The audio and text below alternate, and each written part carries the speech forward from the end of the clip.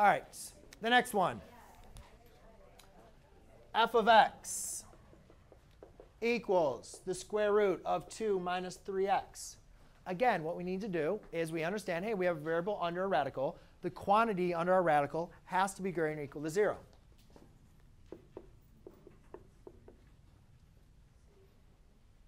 So we solve. Now, hopefully you guys remember from Algebra 2, when you're solving inequalities and you divide by a negative number, you have to flip the sign.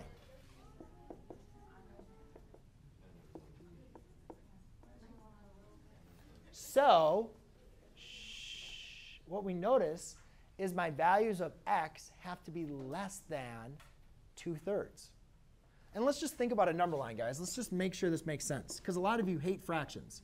So if here's 1, here's -1, 2/3 is between 0 and 1, correct?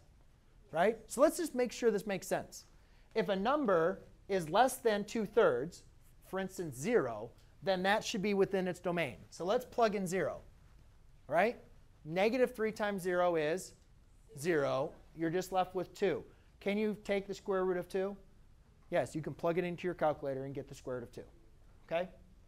Now, it's saying, so therefore, all values that are less than 2/3 should be a part of our domain. But all numbers, that's in our domain. But it's saying all numbers then that are greater than 2/3 should not be in our domain. So let's just double check. Let's do 1. -3 times 1 is -3. -3 plus 2 is -1. Can you take the square root of a negative number? No. So yes, that makes sense. Right? So how do I write my domain if it's all the numbers going this way, but stopping at -3?